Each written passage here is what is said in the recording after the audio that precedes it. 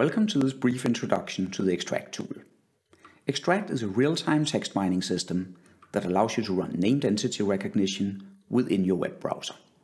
If you're not already familiar with text mining or named entity recognition, I strongly recommend that you go watch my short introduction to the core concepts of biomedical text mining first.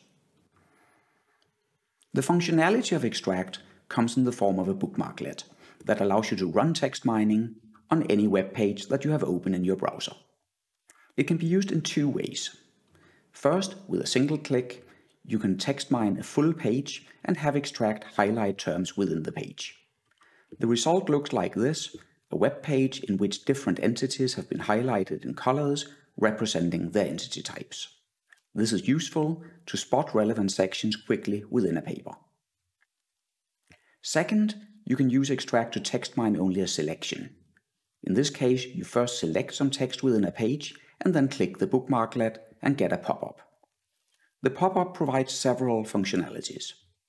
It shows the text that you selected with terms highlighted within it, and below that it has a table that lists the entities along with their database identifiers.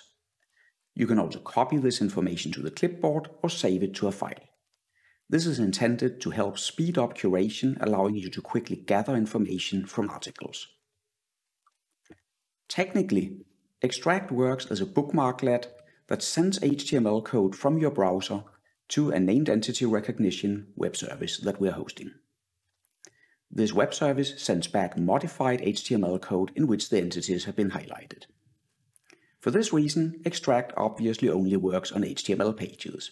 However, there is a related tool called OnTheFly in which you can upload documents such as PDF files, which are then converted to HTML and sent to the same web service used by Extract.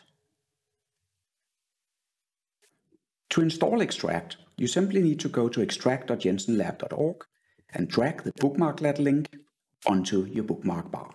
However, the bookmark bar is often hidden by default. How to enable it depends on the browser you're using, but in most cases, you should go to the View menu and look for an item called Show Bookmarks Bar, Show Favorites Bar, or something equivalent in your language if your browser is not running in English. That's all I wanted to say about the Extract tool. If you want to learn more about text mining, I recommend that you go watch this presentation next. Thanks for your attention.